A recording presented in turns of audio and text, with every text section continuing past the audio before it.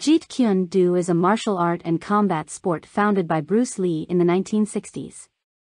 It is a hybrid martial art that incorporates techniques from various styles, including kung fu, fencing, and boxing, and is known for its focus on simplicity, directness, and practicality.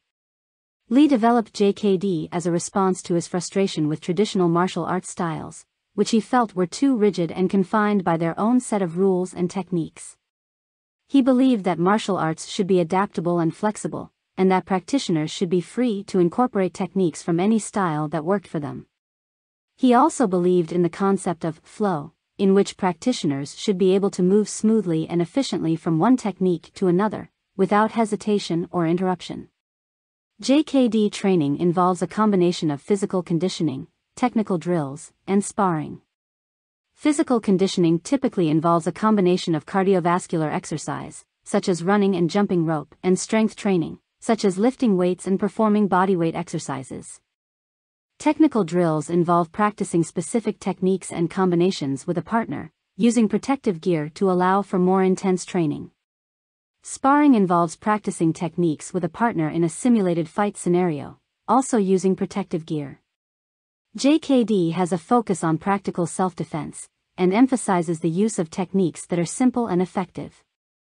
This includes the use of strikes, such as punches and kicks, as well as throws and joint locks. JKD also includes techniques for close-quarters combat, such as trapping and grappling, and incorporates elements of fencing and boxing for range fighting.